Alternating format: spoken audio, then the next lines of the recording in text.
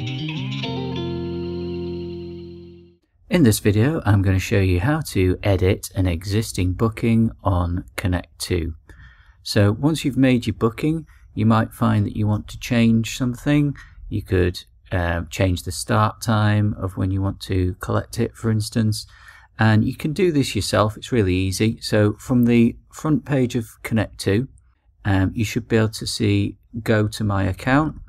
So click Go to My Account, and then you'll be able to find your booking. If you scroll down, so this is the booking I have made for the 9th, and any of these items I can click on. It's the same booking, just different items.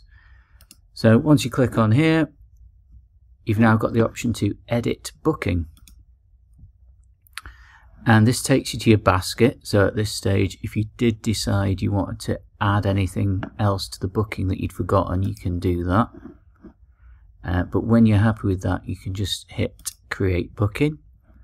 Now what Connect2 has done here is it's split the booking in two, and that's because I've added on an extra item. So for the new item, I need to set my date for collection, and because I'm also going to be changing the start time to make it a little bit later, I would put the new time in for this item as well. So it's all coming back the following Tuesday. Update that, and now I need to go into the rest of the booking. So if I click on Edit Group,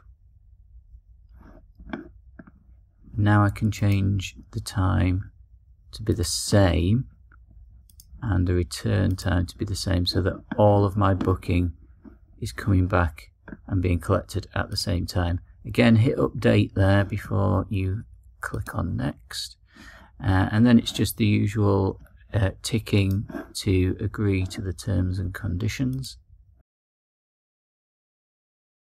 and don't forget to hit submit. And that's it. Then you can see all my items that I have booked with the updated start and end time.